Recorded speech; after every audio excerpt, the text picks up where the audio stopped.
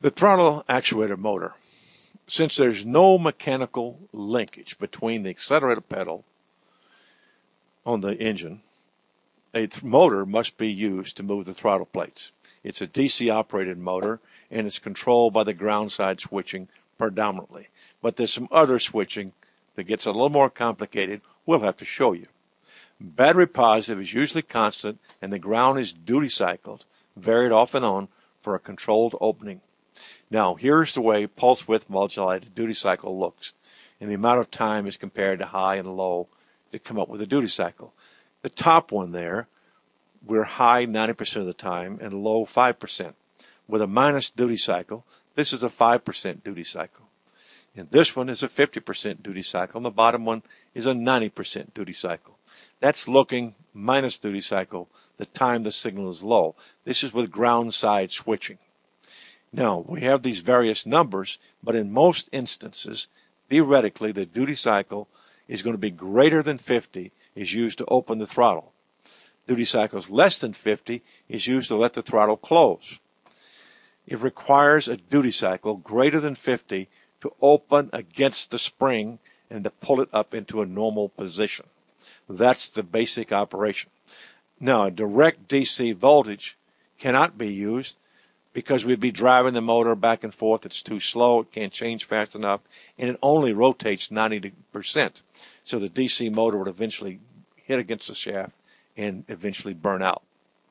Here are some of the motors as we look at on actual engines. Sometimes you see them underneath panels protecting them from the elements and where you can't see them. Here's one we took apart. We see the insides. Let's rotate this. We can get a better look close up. We could go through all the parts and pieces here, but basically what we're looking at is that spring. The motor is predominantly closed by spring action, meaning the assumption is when we lower the duty cycle, the spring is going to pull the motor closed. We'll show you what happens when that doesn't happen. But notice this doesn't move very far. There's only a small arc that moves in. The processor, if it recognizes that the throttle plate isn't closing quickly enough, or it isn't closing at all, it's stuck, it can reverse the motor to help the throttle close electronically. We told you that we're going to start off with a fairly basic system.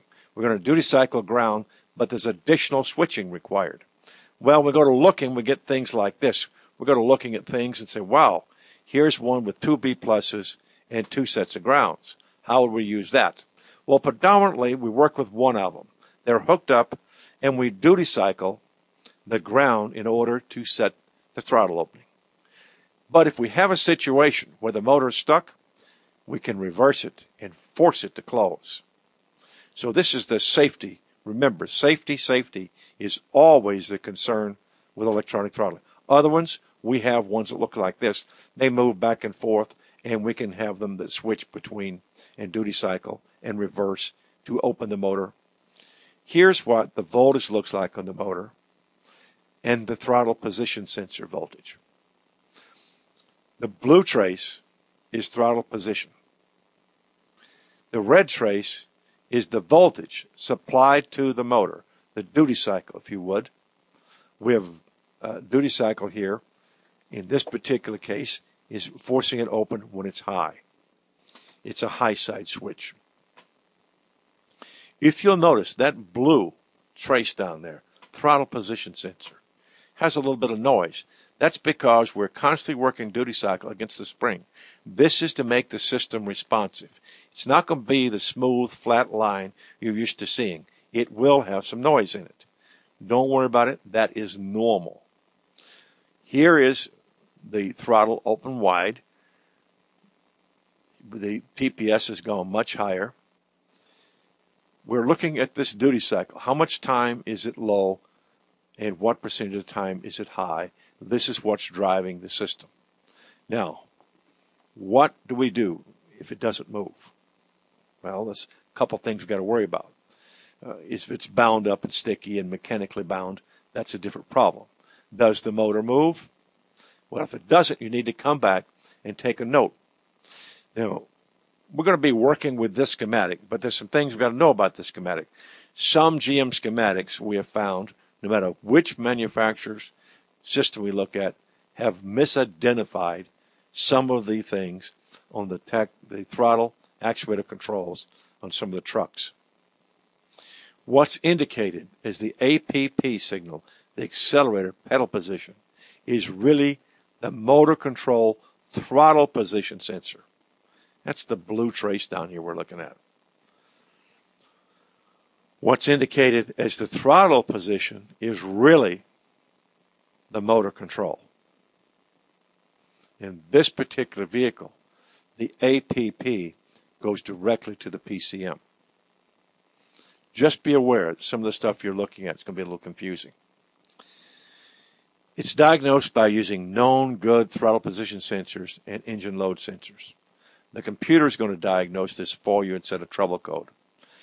But it has to have the right load factors and engine RPM. Why is this important? Well, you can't have bad mass flow, bad crankshaft position sensors, and a range of number of other things we're going to be using for this diagnostic. And the other thing you're going to be aware of is you've got to be sure you understand the failure modes. They could cause you to think there's a motor control problem, and the motor may not be moving because the PCM is not commanding it to move because it's identified a failure.